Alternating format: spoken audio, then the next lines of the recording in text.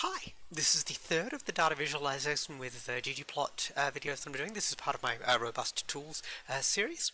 Hopefully you're following on from the previous one, so I won't waste your time with additional introductions and instead jump straight into where we were up to. So we're working inside this RStudio Cloud project, so that's this here. I would normally click on this link, but instead I will just go Alt and over here and go back to where we left things at the end of the previous one.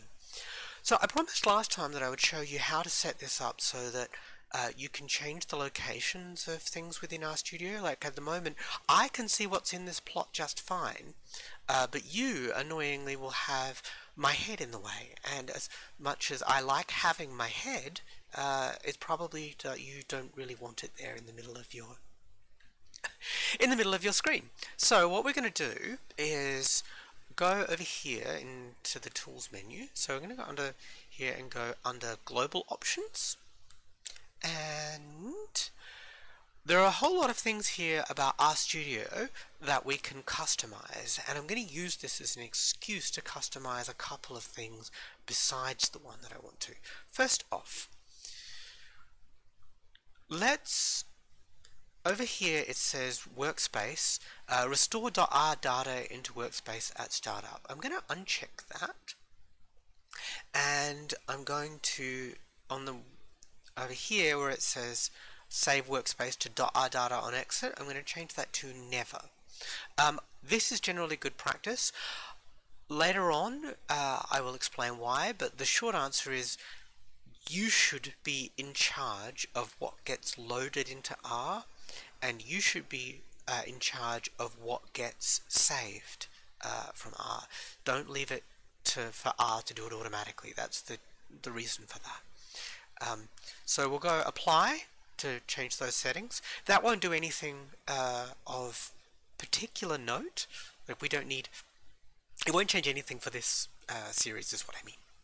Okay, let's go back to the thing we actually wanted to change here, is the pane layout. Okay, so on my left, each of these quadrants refers to the contents of each of the 4 quadrants in the RStudio panel.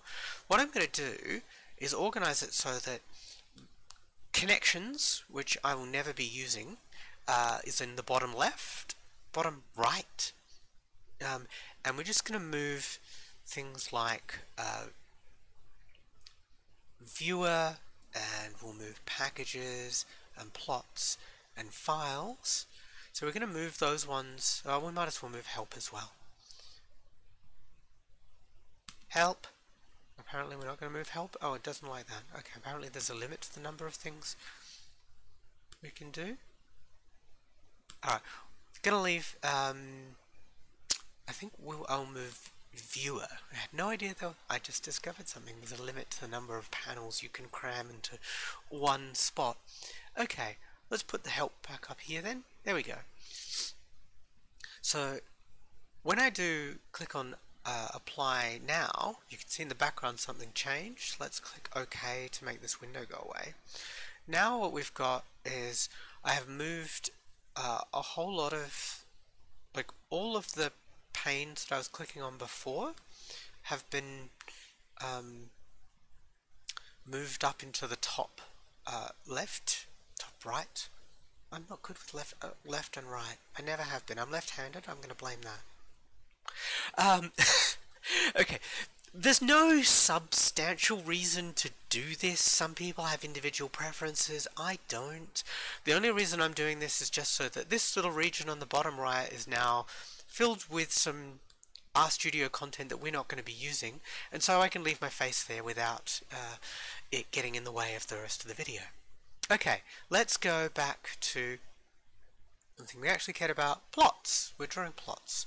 So let's give it about that much room. I think that should be okay.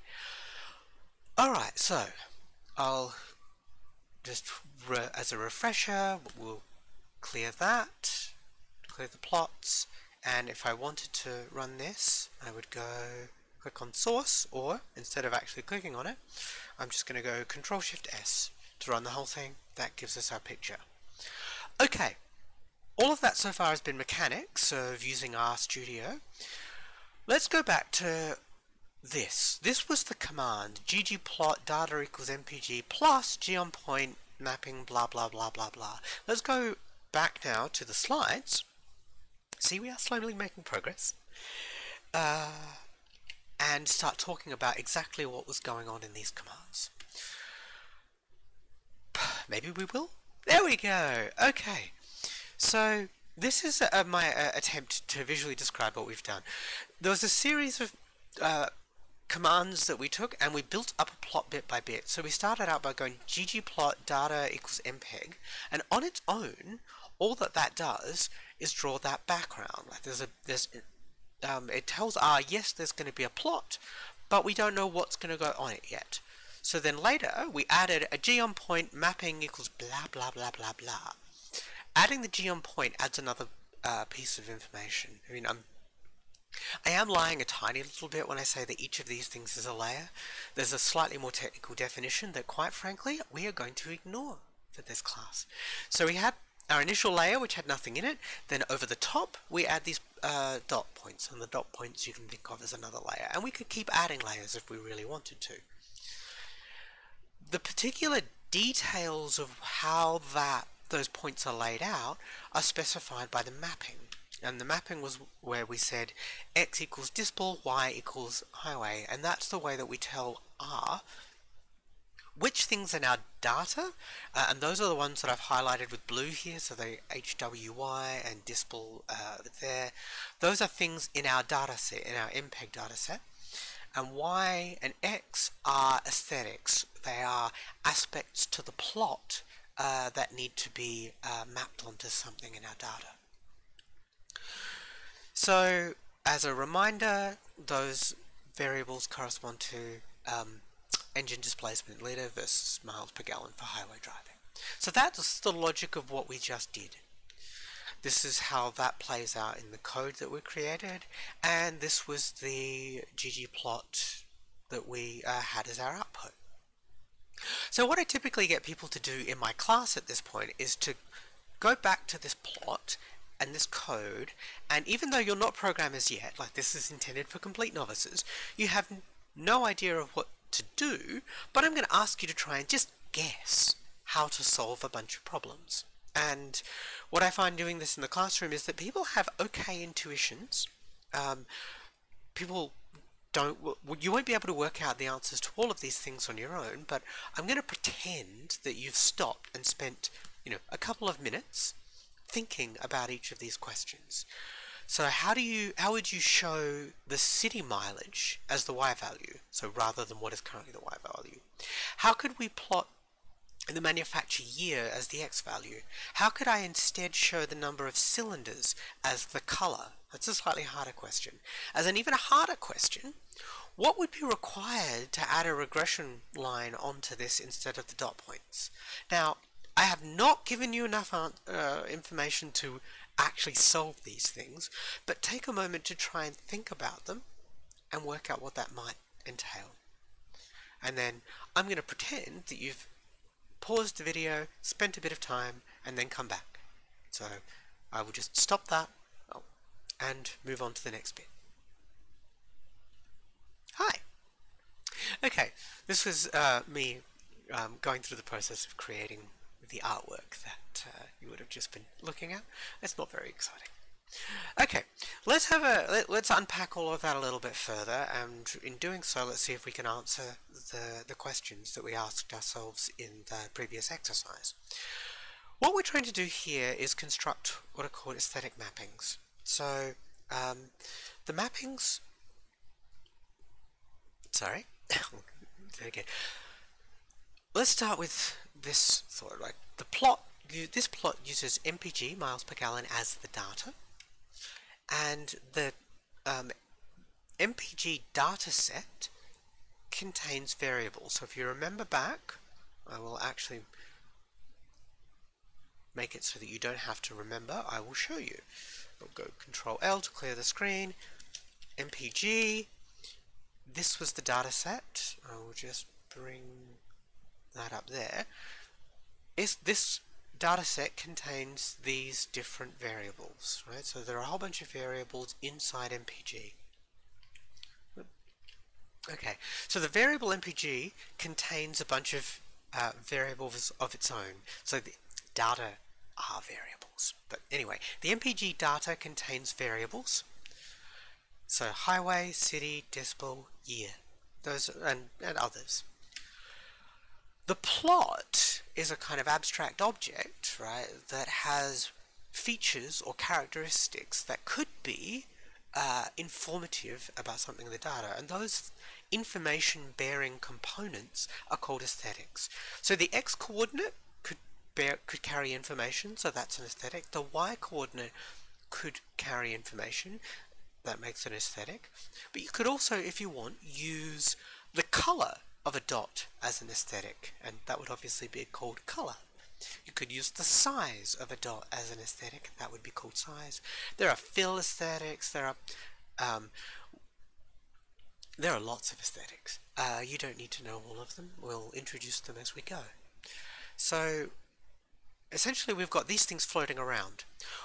When we create a mapping, what we are doing is telling which parts of the data should be mapped onto which parts of the plot. That's our aesthetic mapping, and that's what that AES bit is doing.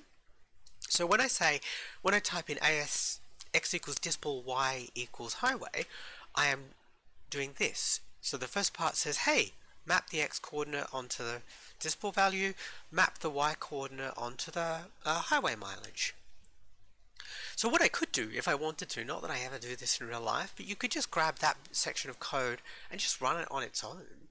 And what that would show you is something like this. Hey, AS x equals decibel, y equals highway is an aesthetic mapping. It is a way of mapping data and plot onto each other. It is fundamentally about what characteristics of the data should be mapped onto what characteristics of the plot. Okay. That's the idea behind aesthetics. So let's go and see if we can answer one of those questions we asked ourselves. Can we add color to this plot here? You should be able to, I hope, work out the answer from what I've just said. You probably thought about it before, but if I just go comma, color equals CYL, I get colored output. Now at this point I want to highlight two things. Firstly, ggplot is one of the few things out there that does an okay job of remembering the difference between UK spelling and US spelling. It can handle both. You can spell color incorrectly, as I've done here on the left, as the Americans do, or you could spell it correctly with a U, as I've done on the right, as a proper Australian would do. And ggplot is polite enough to be able to handle both versions. In general, though, in programming, we tend to try and use US spelling. But this is one where it's actually nice. The other thing I want to call attention to is a kind of substantive thing in this plot. I'm not going to try and fix it right now, but this plot is bad. It's bad for all sorts of reasons, but the main one is that, notice that on the right-hand side here, it's got this continuous shade of blue for the number of cylinders in an engine, and it draws them on the plot like that. And that's fine up to a point. Like, you can read it and go, oh, okay, then these light points here must be like 8 cylinders, and over here, the dark points over here must be like 4 cylinders or something. But the continuous shading kind of strongly implies that it's possible to have a car with 3.24 cylinders, and I will be the first to admit I don't know much about cars, but I don't understand how you can have 3.56 cylinders in an engine. So you would probably, when doing this in real life, want to change this plot. And I'm mentioning this now to foreshadow the fact that there are ways in which you can control exactly that kind of property to your output, but we're not going to do that right now. Instead, we're just going to ignore that eyesore and move on. So this is where in my class I would say code along with me. I would say, okay, let's take the MPG data, recreate the last plot, change the map variables, play around with them, and see if you can play around with some different aesthetics and see what kind of plots you can come up with. And that is as good a point as any to say, go do that one yourself. In the next video I'll pick up and I'll actually do that exercise. Okay, I'll stop now. Probably. Wait a minute, what's the thing to stop this? I know how to stop this, I don't know what I'm doing!